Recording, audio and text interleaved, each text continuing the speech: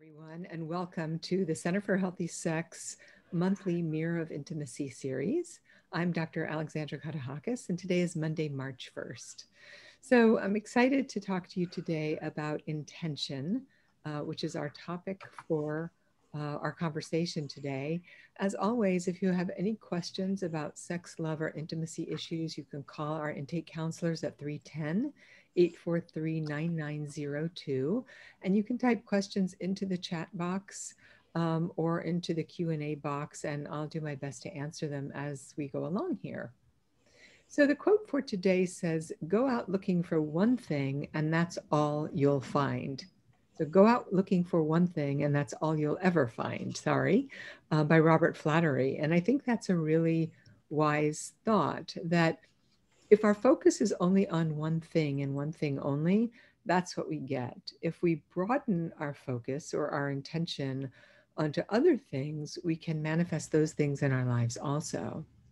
When I look up the definition of intention, one of the things I found was the intention, or what one intends to bring about. So think about bringing something about, bringing something to fruition, making something manifest in your life. That we have these very powerful human capacities to imagine into and intend into being into our lives. Another definition is a determination to act in a certain way. So if I have an intention to get physically fit, that is a decision to act in a particular way. So I have a resolve to do that. And if we have a resolve to do something, then we can start to put things into action. Another definition is that which is important or significant. So think about what is really meaningful to you. What is important? What is significant? What do you actually value? What do you intend to bring into your life? And also that intention as a concept is a product of attention that's directed to an object of knowledge. So a product of intention, think about that. Where is your intention all day, every day? When you stop working, where do you put your attention? Is your focus always going to social media platforms? Are you always checking emails or texts? What are you intending for your life? And where do you squander your attention and the ability to manifest into your life what you want?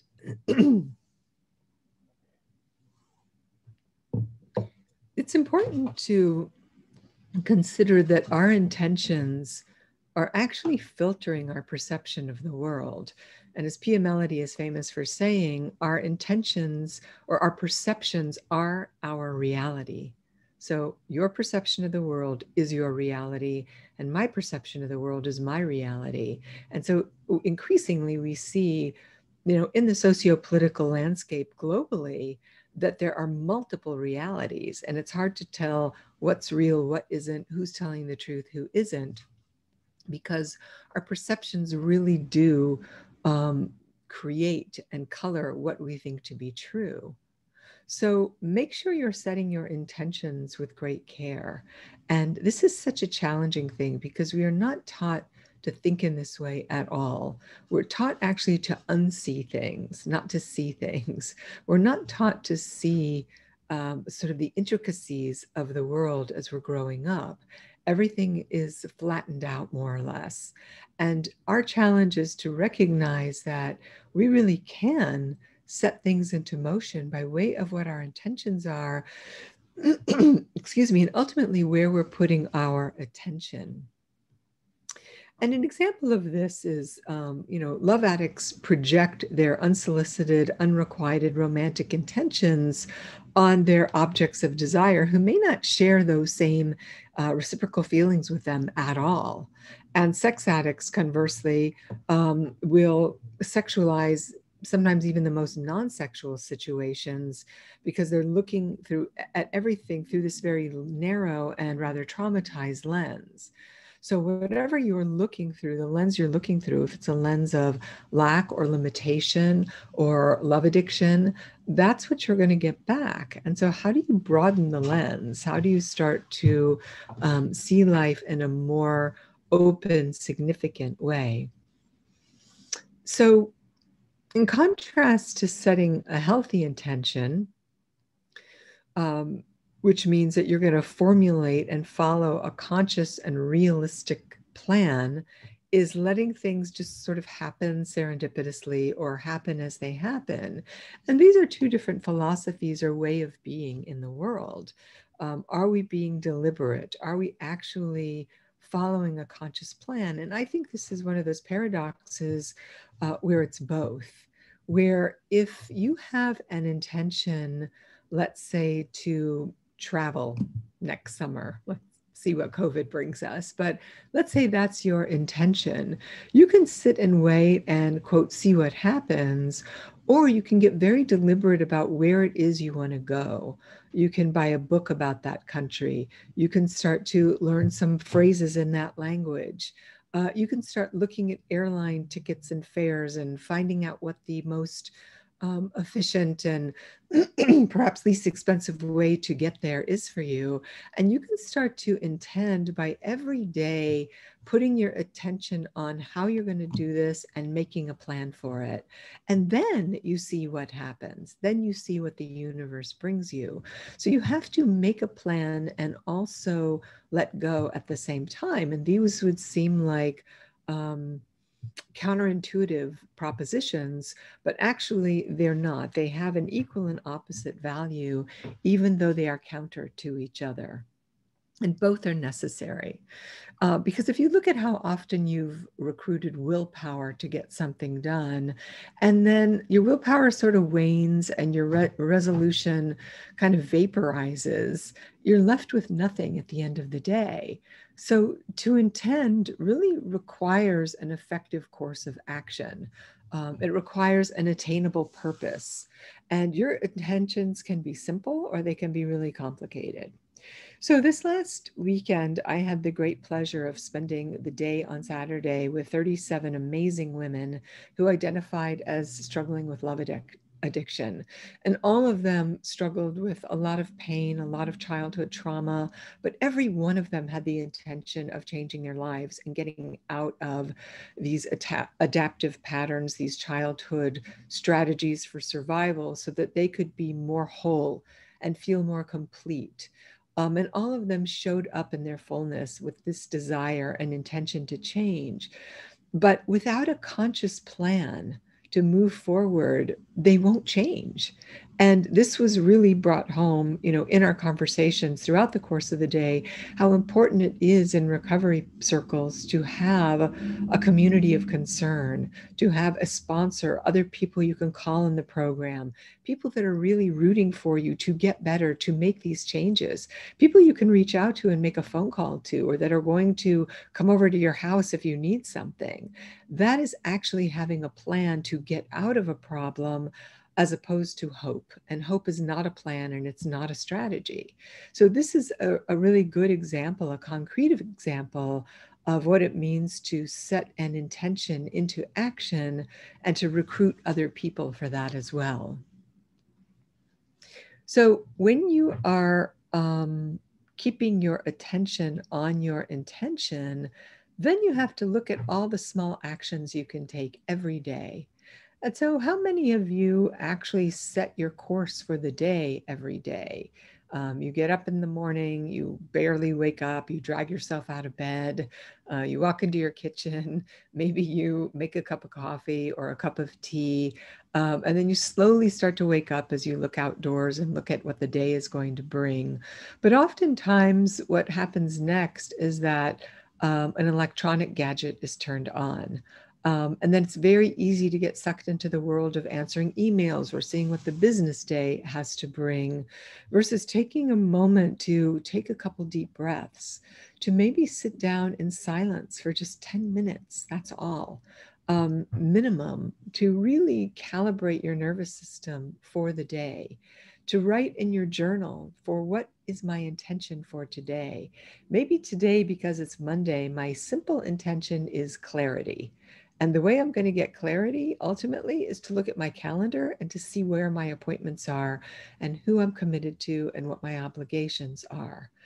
Other things that you can do is, make a list of the things you need to do to move your bigger intentions forward. So if you want to take that trip, maybe today is the day that you're going to call someone who's been to that particular country to find out what their experience was like. Or this is the day you're going to look at some books on Amazon and pick the one you think is most resonant for the kind of trip you want to take. But you're doing something, or you're making a list of the small measures you can take, the actions you can take to move your intention forward. If your intention is to be in a relationship, and you're learning to date, maybe it is to start a dating plan, or it's to work with a book that helps you get clear about the kind of relationship you want to be in, or the kind of sex life you want to have. So take a moment right now to ask yourself, what is my intention? And perhaps you set an intention for 2021. And we can have broad intentions. Maybe this is a year to feel positive, or to come out of isolation, or to restructure the way that you've been working for the last 15, 20 years. Whatever that intention was for 2021, take a moment right now to think about that intention. And have you had your attention on that intention? And then what are the smaller intentions you have that have to do with friends, families, loved ones, your home life, your children, perhaps, furthering your education? What are the things that you want to do to enrich your life that have to do with you and not comparing to others, but what is really, really true for you? So take a moment right now to just jot some of those things down, since I'm perhaps jogging your memory at this moment.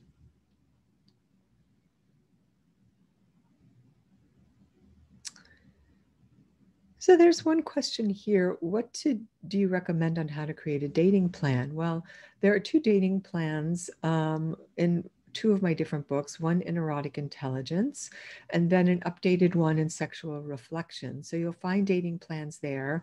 Sometimes sponsors have dating plans. The updated version in sexual reflections just has some updates around technology, because erotic intelligence came out in 2010. When people weren't texting that much, and now everybody texts. So I put some different suggested parameters around that. But it is really about having a structure that you can deviate from. So at least you have an intention about, what do I do on a first date? What do I do on a second date? What do I do on a third date and a fourth date? When do I start to spend X amount of dollars? When do I spend the night at someone's house? When do I have sex with someone? What conversations do I have beforehand? A dating plan helps you really think everything through intentionally, so that you have a roadmap of how to get to where you want to go. And you might not do them in perfect order, and it might not happen in that way. Something else might happen, but at least you have a blueprint. And if you were to build a house and you were to construct a blueprint for building a house or an office, you might get, a quarter of the way into it and say, oh, I think I want the door facing this way, not that way. Or I want this room a little bit bigger than I thought I wanted it. So the blueprint gives you a foundation from which to work from. And that's how I like to think about dating plans, not like there's some strident, fixed, regimented thing you have to adhere to, but something that gives you guidance along your journey.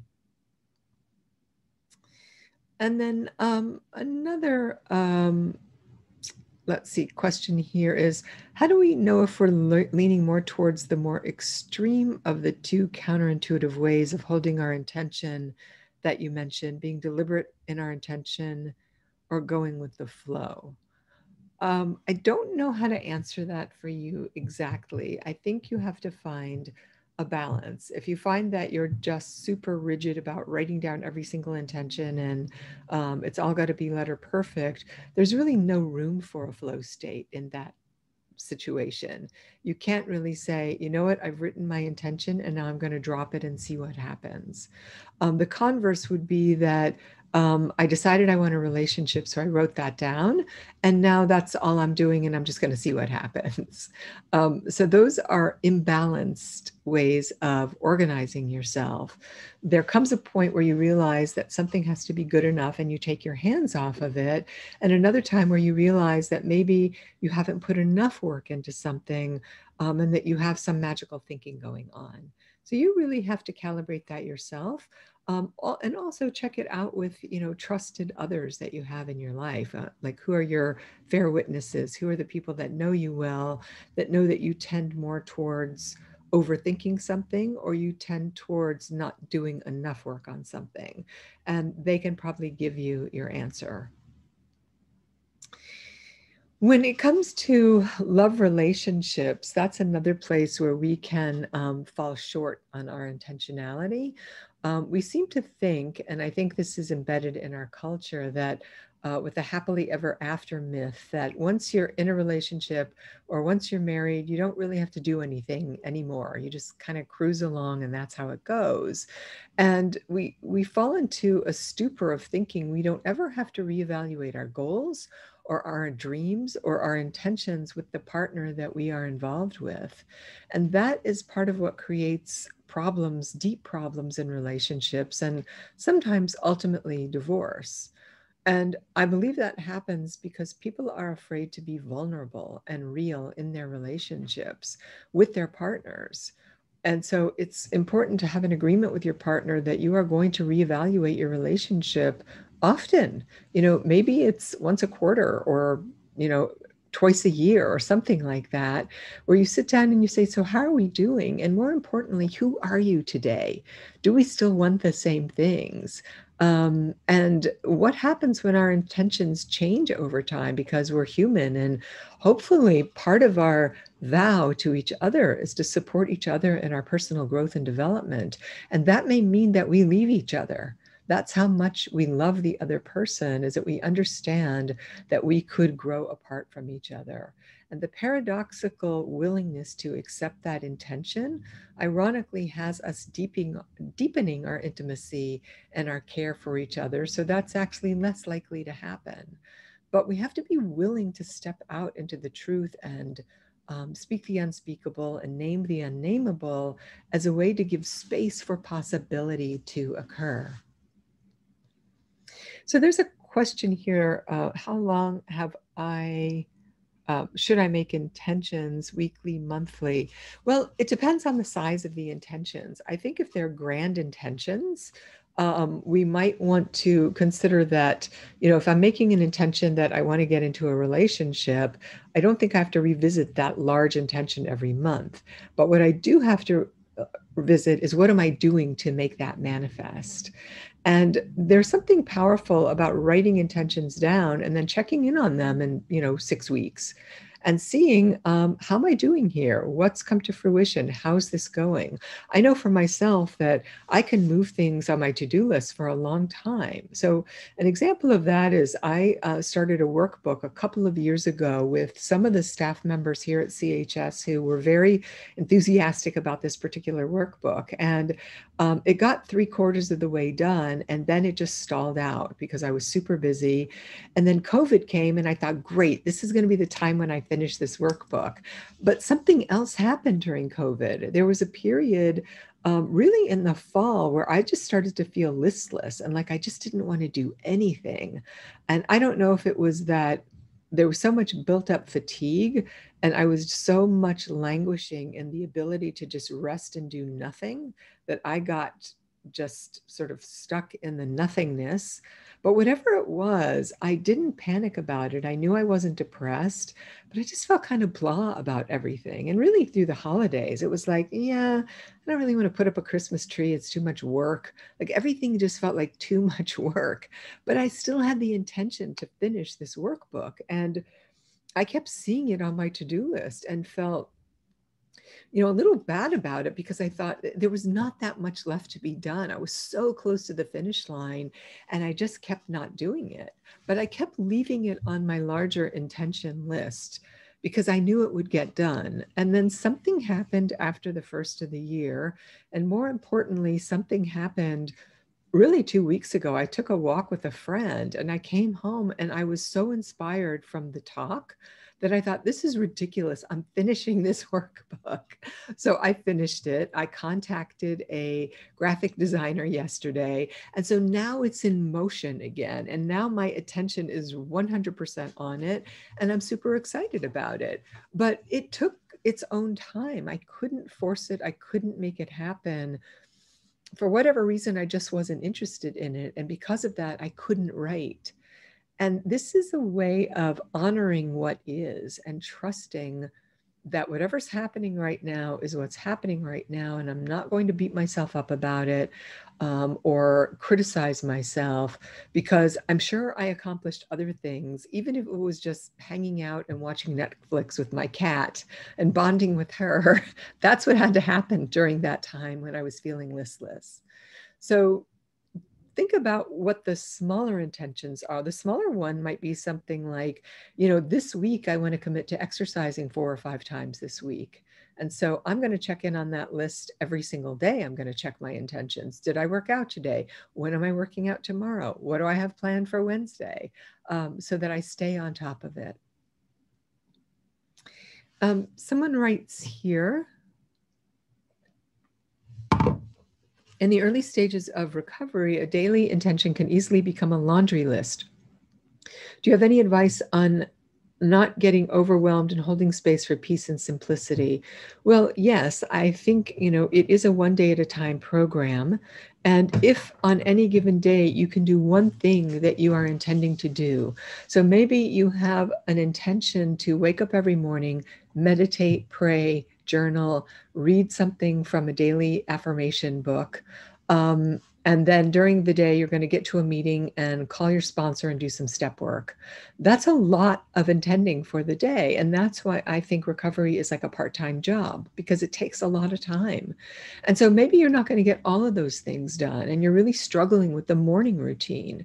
So if you do one thing in your morning routine, let's say you meditate, but you don't pray or journal or read an affirmation, but you do get to a meeting and you do make a program call. So that's progress, not perfection. And then perhaps you might consider, wow, I really want to look at what my mental block is to getting this morning routine set. How much time do I really need? What's in the way of my doing it? And maybe talking to somebody about it and seeing if you can just figure out a way to do it a couple times a week until you can put it into practice every day. So you have to work with yourself and then look at what is the resistance coming up and what is your issue around that. Oftentimes procrastination is tied to perfectionism, and that's tied to shame because I'm not doing it well enough or good enough, or I haven't been meditating 20 years, so doing it one time I feel ridiculous and it's not doing anything yet. So you want to use these blocks as a invitation to look at what the underlying issues are for you, because it's all therapy. All of it is mindfulness. It's a therapy practice. All of this has to do with our daily healing and our daily evolution, really. What would you say about partnerships where reflection and assessment of the dynamics is common, maybe even daily? Is this over-analytical and damaging or encouraging openness? Well, it depends on how you feel about your partner. Does that evoke anxiety for you? Do you want to avoid them because they just want to talk about, the relationship ad nauseum? Or does it make you feel more open-hearted, more vulnerable, more connected? What is the result of the conversation? A lot of times people can get into these analytical conversations about, the theory of love, but they're not really being loving and they're not really connecting sexually. They're just talking about it. So what is it that you're looking for, and what is your intention from these types of daily dialogues and conversations? And are you getting the desired result? What daily or weekly intentions do you suggest for mother enmeshed sex addicts? Well, I would recommend that you take a look at the codependency literature because I don't know that there is a daily book for mother enmeshment. But I would direct you to Melody Beatty's book, The Language of Letting Go, which you all heard me talk about before because I really think that book is a winner. And looking at the codependent structures that underlie the enmeshment and how you can, on any given day, make a move towards taking care of yourself instead of your mother in a way that feels honoring of yourself and knowing that she's not going to die if you don't call her today. Or if you don't do something that you've been doing that really takes time away from you and your own partnership. So do look at that. And I think Melissa has just typed that URL into the chat box. When intentions fail, how do you keep creating them and stay in possibility and believe that the outcome will come to fruition? Well, the outcome doesn't just come to fruition and the intentions don't fail. Our willingness to do the work is what fail. The intention of, I want to get physically fit does not fail. It only fails if I don't do the work to make that happen. And I keep using that because that's a concrete example.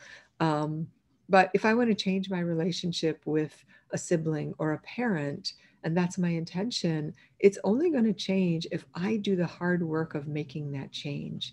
If I start to do a lot of the codependency work, if I start to put boundaries around when I do and don't call that person, if I am intentional about not calling that person when I'm triggered or angry at them or feeling like a victim or self-righteous, then my relationship and conversation is going to go much more smoothly and be more productive. So what is the work that you're doing? Your intentions will not fall flat if you are actually doing the work to bring them to fruition.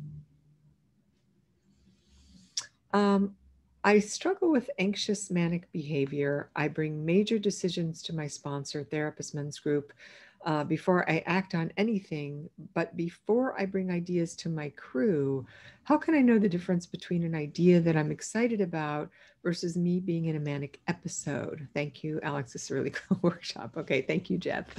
Well, I don't know what your situation is. When you say manic, that makes me think about, an unmedicated state. And so I'd have to know a lot more specific information from you about that. But I would think that by now you have a way of recognizing what you're calling a manic state. When you have this big, grandiose idea, I think it's always useful, whether it's manic or not, when we have an impulse to sit on it for a minute. It's like getting an email from someone and they're all riled up and you're freaked out and you think, oh my God, I've got to fix this right now. I have to answer this right now. And that's really the worst thing that we can do. Let's say if it's a boyfriend or a girlfriend or, some kind of love relationship, instead of saying, you know what, I'm going to take a beat and I'm going to take a breath. I'm going to reread this thing. If it's a big idea, a big intention, I'm going to write it down. I'm going to look at it carefully. I'm going to sleep on it. I'm going to think about it and really try to get right-sized about how realistic is this? And am I actually really going to do the work to make this happen? Or is this just more distraction and busy work for me? And is it derailing me from a project I already have a commitment to that I'm trying to get done and get across the finish line? Because possibly like you, I have ideas all day long. I could be creating just a whole world of sexual health ideas and platforms and books and blah, blah, blah, you name it. But who's going to do all of that? There's only one me, and I only have so many people that can help me. And at some point, that becomes, like you said, a grandiosity. It's just kind of churning ideas as opposed to stopping and looking at what are the orphans on my to-do list, like my little workbook that I just finished, that really need to be finished because they're stragglers. They're just being left behind. So that's the broadest way I can think about this for you without knowing exactly what you're talking about. I'm experiencing acting out urges in my primary sex addiction behaviors. Should I share these with my partner? I would say the answer is no. Or should I just express that I need to recommit to my recovery and seek help in my recovery community, therapists, etc.? Well, yes, you should definitely be in recovery. These are things you should talk about with the sponsor. They're things you should be talking about in your program and your meetings every day, and with a therapist. But if you're in recovery and you're starting to get triggered and you're starting to feel slippery, your partner should not be your recovery buddy. They should not be your higher power. You need a program around you. And this is the purpose of the program. It's like guardrails, in a bowling alley, that you never go into the gutter because you always have somebody to call and someone to be current with. And there's nothing wrong with those thoughts or those feelings or those fantasies or what have you. Again, it's the acting on them that becomes problematic. And so when you have people to talk about, a lot of people, so that it's not just one phone call, you've got, 5 working numbers in your phone. So if somebody doesn't answer, you make the next phone call and somebody does. That's the difference between being, quote, emotionally sober and acting out sexually. So, yes, you should definitely have a program around you, and don't torture your partner with the general, jetsam and flotsam that goes through your head on any given day. All right. So, I was talking about when we should talk to partners and our intention about talking to partners and why it's so important to be transparent and be real in our relationships so we can keep those relationships going. And it's important to remember that one of the things about being human that's so spectacular and dangerous at the same time is that we are salient seeking creatures. We are always looking for something new and shiny and exciting, and we want to discover new things. And we live in a world that's constantly changing, it never stays the same. So, of course, you and your life are going to change over time. And especially if you're in recovery and you're on this path of self awareness, you start to recognize in short order that this is a lifelong endeavor. It's not a one and done thing. And people start getting very excited once they do get solid sobriety about other possibilities they can explore, about other modalities for growth and development, whether they're spiritual or artistic endeavors or creative endeavors. And so you're going to change over time, and it's going to happen whether you set new intentions or not. But if you don't set an intention, you're going to end up somewhere. If you set intentions, you're going to end up someplace at least akin to what you think you would like for yourself. And it's really hard to do this because we're recruiting these higher cortical functions that we often, as I said, aren't taught to use in this way. But human beings have the capacity for vision. We have the capacity for abstract thinking that animals don't have. And when you really start to vision or visualize a life, a preferred life, you can bring that into fruition with your actions. And when we're traumatized, it's much, much harder to do that because those capacities get dulled. And so if you're struggling with making your intentions happen or bringing them to fruition, it may be because you're exhausted or you dissociate. It's because your system is not fully integrated and you're not firing on all cylinders. So you need more therapeutic work before you can get these major endeavors going in your life. And maybe going to therapy is your intention. And so you're going to make that happen. So you want to really have the courage, because that's what it takes, the courage of heart, the courage of vulnerability, to envision a life that you'd like to have now. And to be bold about it and to not worry about what other people would think or really how threatening it would be to your partner either, because it doesn't mean you're actually going to do it, but you certainly want to entertain it and you want to have a conversation with your partner about it. So you may be thinking, that you want to move to Hawaii. That's your big, bold intention. And your partner says, wow, that would be really cool and exciting. The problem is I have 2 elderly parents that live here on the mainland, and I'm not ready to leave them yet. In case they were to ever need anything, I would never forgive myself. So I can't do that. So let's break down what Hawaii means to you. Well, Hawaii means freedom, and it means the beach, and it's tropical, and it makes me feel alive, and I love the ocean. So then let's get together and look at what other ocean type places could we go live at that's within the continental United States. So there may be a compromise that comes up, but if you never talk about your desire for Hawaii and what it means for you, then you're living in this shut down place. You're not really exercising all of your capacities. You're lying to yourself and your partner, and you'll likely have a resentment about that your partner won't even know about. So be bold and be courageous in naming what it is that you want, and talk to your partner about these hopes and dreams and bold intentions. And see if you can set some of them together. And it may mean that they take you in different directions, by the way, but if you can hold on to the love in the relationship, and you can really feel the security of the relationship, even though the two of you go in different directions or you enjoy different things, then that is a real evolutionary prospect, I think. So we have another question here. How can I learn to reciprocate intimacy I receive? I've been able to accept most of it from my partner, but failing to give it back to him. I haven't experienced true intimacy like this before. Well, I would ask you what it is that stands in the way of you reciprocating a hug or a touch, or him saying, I love you, or giving you a compliment. What happens to you? My guess is that you feel shame, because shame is typically what stands in the way of reciprocating compliments and giving affection and kindness. We feel like we're not good enough, or we're going to be rejected or laughed at or scoffed at, that we're not getting it right. And so you have to look at your own woundedness about being rejected that stops you from being generous, because there's a stinginess in not giving that back.